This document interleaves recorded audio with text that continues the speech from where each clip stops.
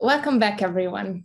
We hope you all had a great holiday and look forward to an exciting fall season with a lot of hardware hacking. In the last months, we've been working really hard on delivering a physical and safe edition of hardwear.io Netherlands. Our full training lineup is already announced on our website, and next week we will also reveal our speakers for the Netherlands edition. With today's session, we will restart our weekly webinars. I'm glad to welcome today Maggie and Cuauhtemoc, who are both security researchers at Intel. In the past, Maggie was part of hardwear.io USA 2019, and today they will be presenting PCIe device security, the evolution of DMA attacks. Before we start the webinar, I would like to just do a little housekeeping. The presentation, as usual, will take 30 minutes, followed by a 10-minute Q&A. And if you have any questions, please share them across the chat box and we will answer them after the presentation is over. We will also record the session and the webinar will be available later on our YouTube channel.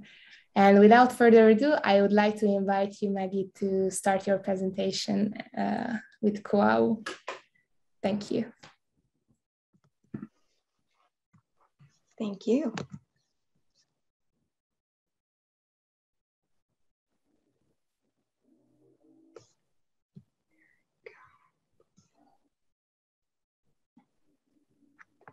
All right, so thank you so much for having us. Today we're going to talk to you about PCIe device security and the evolution of DMA attacks. My name is Maggie Cuauhtemoc. I'm a security researcher for Intel and I work for a team called PSG or Programmable Solutions Group. My name is Cuauhtemoc Chavez Corona. I am security researcher also at Intel for almost 9 years now. And I work for the data platform group, focusing on server platforms. Thank you so much for joining me, Cuau. And today we're going to talk about how PCIe protocol is really one of those protocols that stood the test of time as being one of the most commonly used protocols in the industry. We have PCIe devices found today in a wide variety of platforms, from small IoT devices to massive supercomputers that can take advantage of the speed and the versatility the protocol provides. We're going to talk about one of its most interesting and powerful features, DMA, or direct memory access, that also brings some potentially interesting security concerns. We're going to talk about those DMA attacks, about some of the DMA security features that have evolved throughout the years, some of the benefits that those bring, some of the challenges of those features, and what we can do, the best practices, so that we can ensure that our features are working correctly and giving us the most protection as intended. And we're also going to talk to you about some of the upcoming technology that has some interesting enhancements to protect from some of these types of vulnerabilities in the future. So just to set ourselves in the frame of the technology, we can make a little introduction about what is the PCI protocol. And actually, as Maggie mentioned, this is a almost 30 years old idea now, protocol that was implemented by researchers and, well, was created by researchers at Intel and implemented at IBM. And basically, but this protocol has gone through a lot of evolutions. Now, today we have the PCI Express that is architecturally a little different, but it has some of the same ideas that the original protocol. We are almost, well, we are almost on the 6th generation with a speed of 8.0 gigabytes of transfer per lane, right? This protocol is being used to connect all kinds of devices today, as already was mentioned. Not only external devices, but something that we need to consider is that also in several architecturals, the internal components are also mapped as PCI devices. All these to make a more homogeneous management of the components, allowing the software be more simple when it accesses hardware resources. One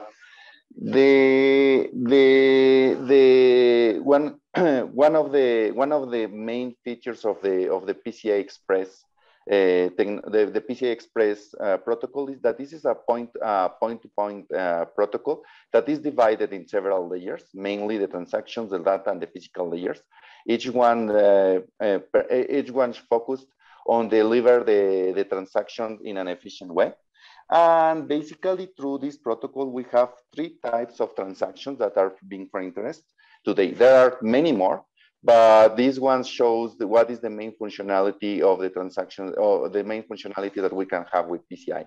That is the IO read, IO write, the ones that allow us to access to the IO space in the SoC.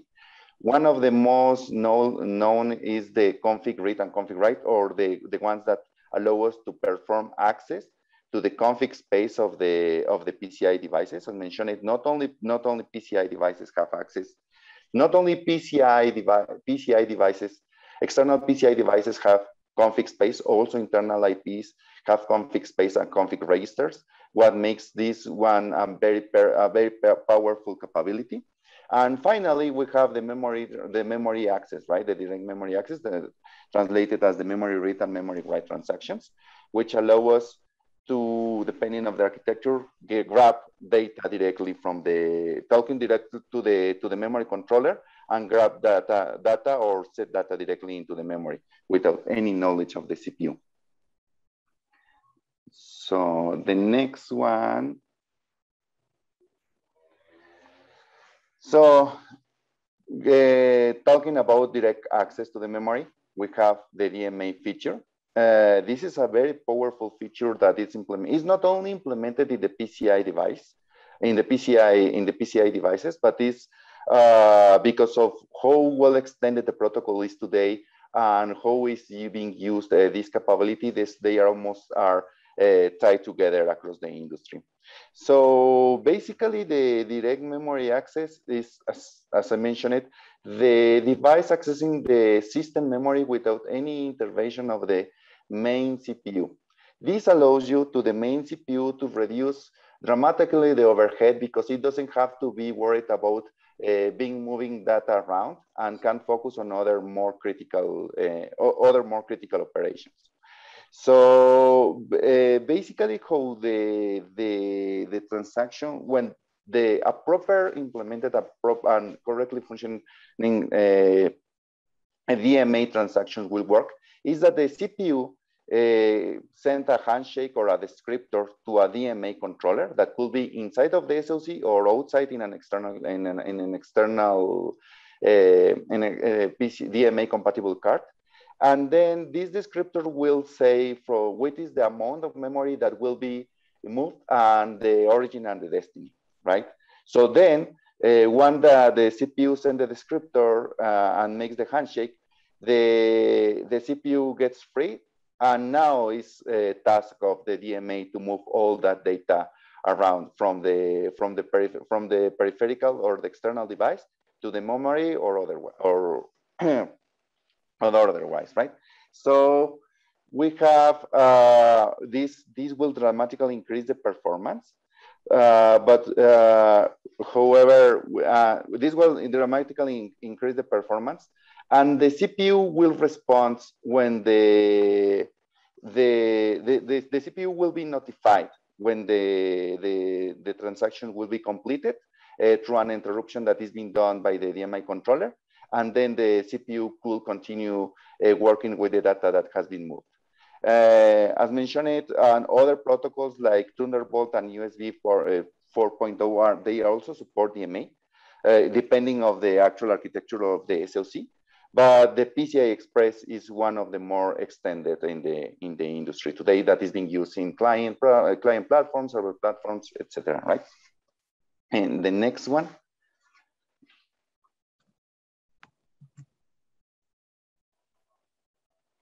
Now, once that we have, that we understand what is the direct memory access, always we need to think about how this can be used in a malicious way to bypass the protections that are implemented in the architecture. And that is why we have what is called the DMA attack. As we mentioned it, the feature allows us to access the memory without any intervention of the CPU, right?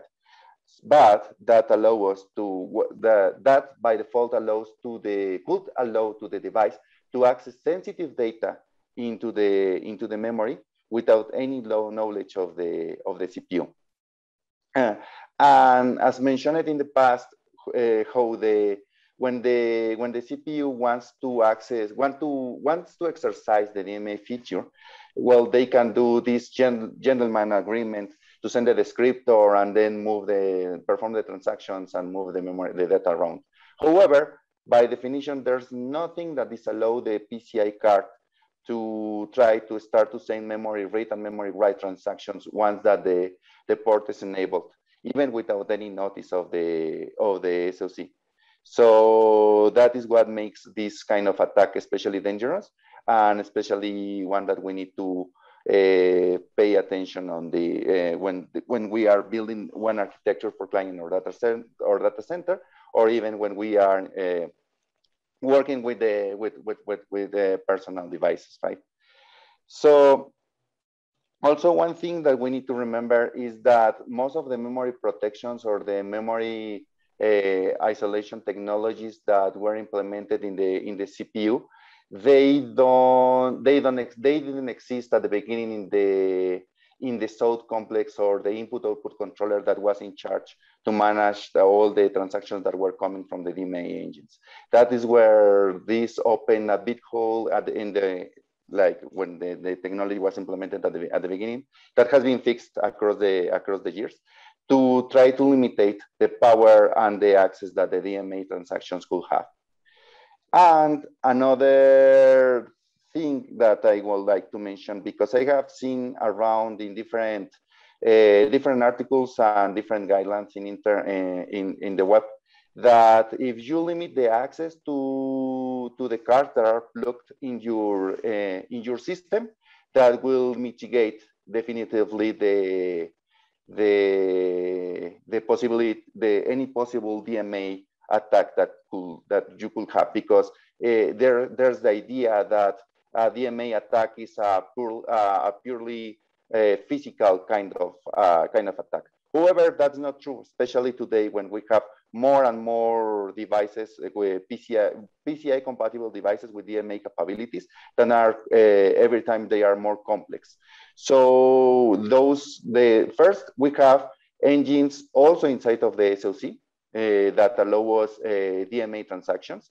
So malicious programs, if the platform is not properly configured, malicious entities could take over these engines and start to master DMA transactions, right? With all the possible consequences that were aforementioned. And also we have this variety of cards that we have out there. They come with an adaptable firmware that increase the attack surface. Even when you trust on the cards that are installed in your computer, you are not always aware, or you are not always responsible for the quality of this firmware, if this firmware has secure boot, or if this firmware is free of all vulnerabilities, right? So this is an extra attack surface that we need to consider when we are talking about this kind of possible vulnerabilities. Next. Oh, yeah. Excellent. So now we're going to talk about some of the DMA security research that's out there, and there is a lot, starting with subverting Win7 kernel with a DMA attacks. That was the first ever PCI-based attack through a custom PCI device with a DMA engine. And we had Thunderbolt in 2013 that explored DMA attacks on Thunderbolt. And we had Inception, an open source tool that presented a virtual serial bus or SBP2 interface to perform DMA attacks over FireWire, ExpressCard, and any other Thunderbolt and any other PCI or PCIe hardware interface. After that, we had Joe Fitz presenting the Slot Screamer, part of the NSA playset that used a USB 3380 board as a DMA hardware implant. It was also an open source tool to access memory and IO and perform DMA attacks. More recently, now we have the PCI leech, which uses a variety of FPGAs with the PCIe physical interface, whether it's an M.2 card, an express card, mini PCIe, and has a remarkable DMA attack suite demised to dump keys or dump UEFI memory regions or patch windows, lock screens, etc. Ulf does an amazing job. And I think it's become kind of the de facto industry tool that hackers can use kind of off the shelf to perform DMA attacks. Then we had the HPE ILO research, which was groundbreaking research that uses PCIe leech integration to send malicious commands, BMC commands to the host. And we have Thunderclap, which tricks the user into authorizing malicious PCI devices, Pico DMA that uses a smaller wireless DMA implant that uses the Pico EBB board that's an M.2 factor that attaches a radio to it so you can have remote access to it. And there was Thunder Spy presented at Black Hat USA in 2020. That's a suite of Thunderbolt 3 vulnerabilities. And I really did a disservice here by not including 2021's Black Hat USA presentation by Intel's Harish Khatri.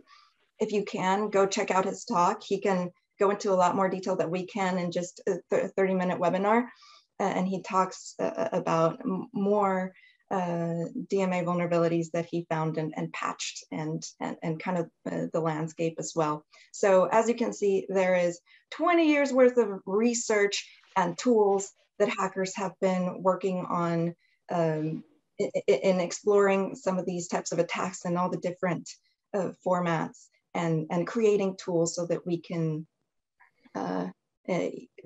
reproduce them and address them.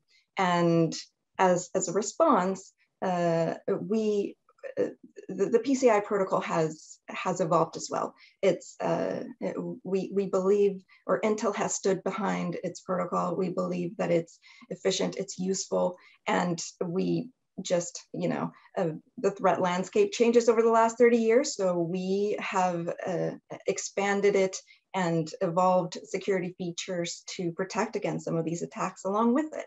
And one of the main ones that I'll be talking to you about is VTD. It's Intel Virtualization Technology for Directed I/O, which is an IOMMU or an I/O memory management unit, and it's designed to support I/O virtualization. You could go check out the white paper called Using IOMMU for DMA Protection in UEFI Firmware. In a nutshell, what it is that a device that's connected, a PCIe device that's connected to a platform cannot read or write to memory that has not been explicitly allocated or mapped for it. So this was introduced back in 2006. It's a feature that provides I/O virtualization and enables DMA remapping.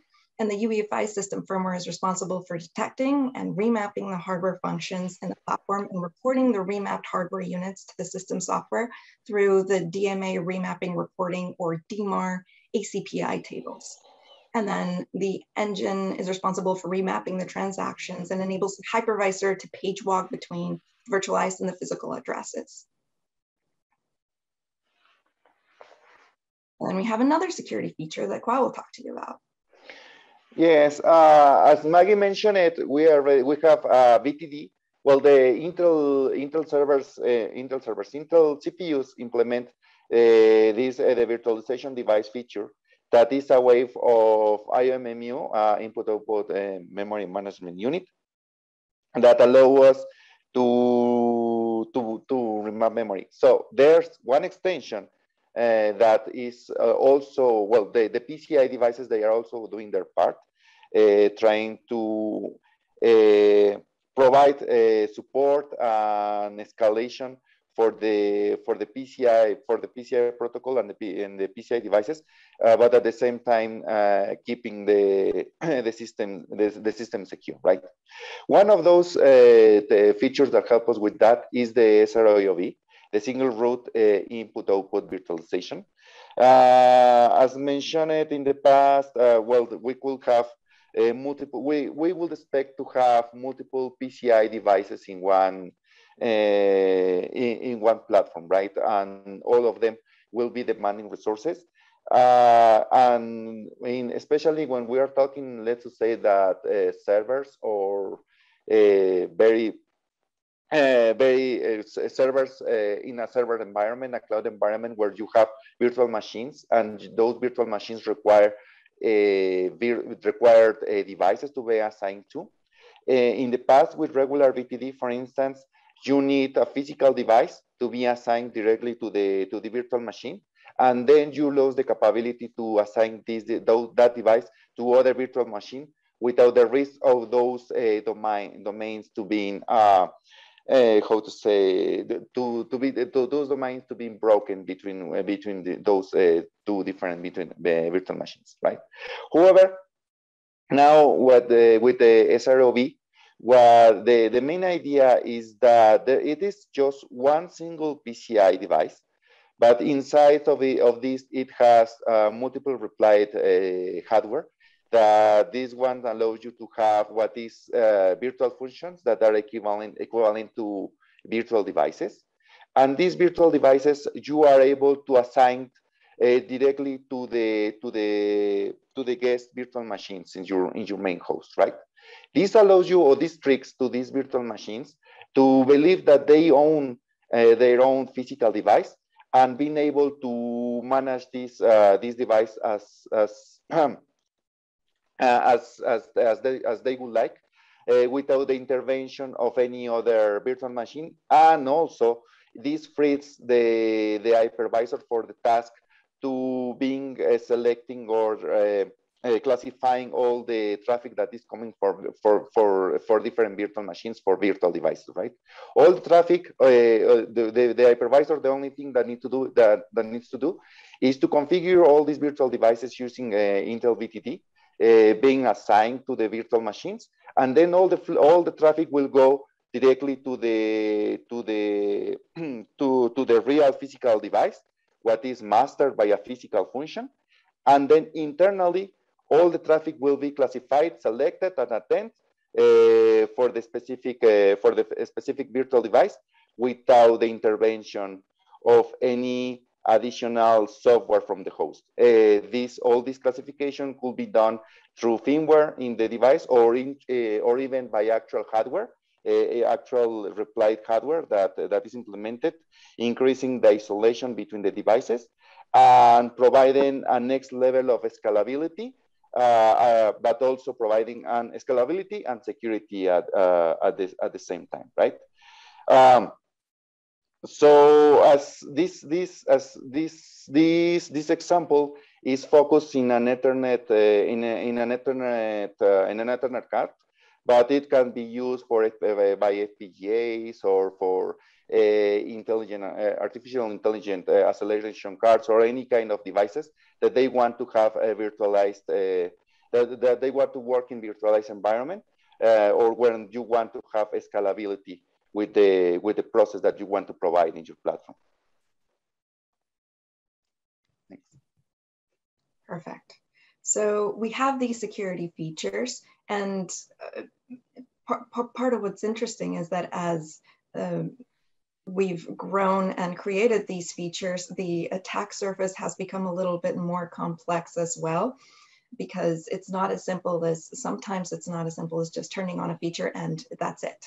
So we wanted to talk a little bit about what these features do, some of their challenges, and some of our recommendations so that you can get the most out of these features. So with VTD specifically, it provides hardware memory isolation and hardware memory remapping, which is great because our cards can only talk, or whatever you plug into your PCI ports can only talk to the memory that was specifically assigned in the DMAR table. However, so we have to rely on the hypervisor programming to do this correctly.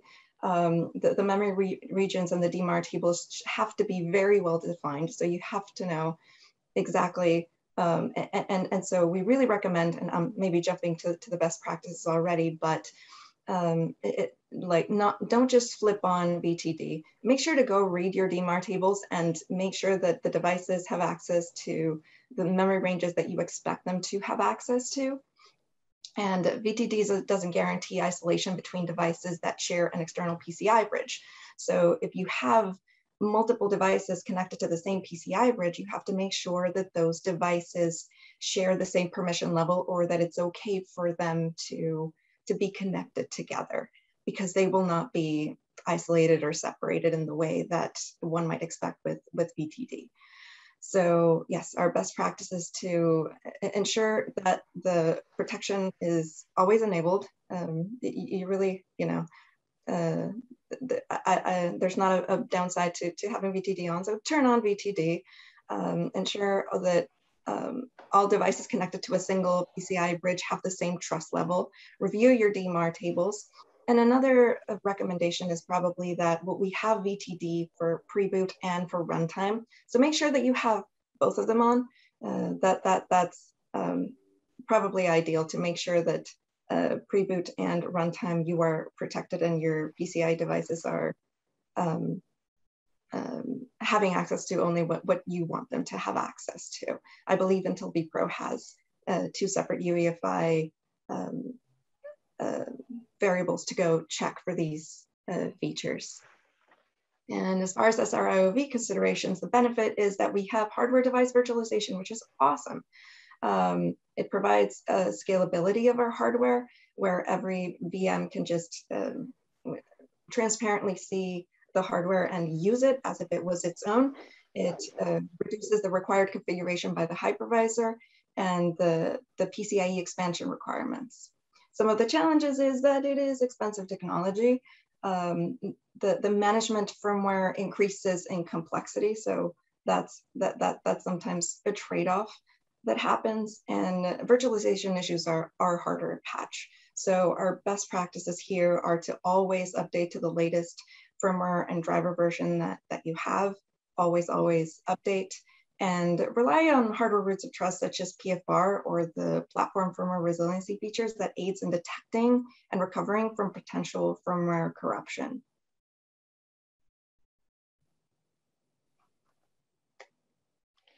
Now, several, as Maggie was mentioning, some of the challenges for SROV is that you move your trust from your hypervisor to the device that is making now the device and its firmware that is doing now the virtualization, right? So you need to be always aware of what is being running and know if you can trust on this external device that is being executed. So integrate these devices into the trust boundary of the platform has been challenging for since some time now. So there's always new ways that they want to that we want to implement, new ways that we want to find to integrate and to have a solid TCB in the platform in order to trust the components that we incorporate on it, right? As was mentioned, PFR is one of them. But another one other upcoming technology that allows that is the security protocol and data model, the SPDM protocol that is developed by DMTF, and basically this is a specification that defines the data and objects that are being interchanged between the host and the PCI or the external device in order to build a root of trust and a security path among them to consolidate the communication and also make attestation that the external device that is connected into the platform is actually the one that the host expects, and then start trust on it when it starts doing virtualization or relying on the component for critical transactions. So this is still in developing, and you can check more details about it in the DMTF site. On the other side, we have what is the Compute Express link that is developed by the Compute Express link group. The CXL group is an upcoming technology that is being developed by big players in the game. That is not an evolution of PCI itself. It's more like a side extension where it takes advantage of the protocol to provide it takes advantage of the protocol to provide the same capability of data transfer, but also expands the semantic that the original PCIe had to be able to provide more complex features. Those semantics are when you are the caching protocol, where you are able to perform cacheable transactions and increase the performance of the workloads that you have inside that you have in your platform. This is known as CXL.cache, and also you can extend to a CXL memory access semantic when you can use the memory of the CXL device as an extension of your actual system memory in order to increase the communication bandwidth between the device and the host, reducing dramatically the charge or the overhead in the system, and increasing the speed and the efficiency. Excellent. So hopefully the takeaways is that PCI has been around for a long time, for over 30 years. We've had 20 years of security research and tools that are available. With the years and the research, we've evolved, expanded, and created security features such as VTD and SRIOV that help protect against these attacks. Proper understanding and configuration of the security features is very important to get the protection that they're meant or designed to provide. And there's some upcoming technology that will also help evolve and address some of these challenges. So I believe we can now move to our Q&A. Thank you very much, Maggie and Cuau, for the presentation. We received a few questions, but I would encourage everyone to share their questions if they have any in the chat box so that we can answer them now. The first question that we got is, who programs these virtual functions?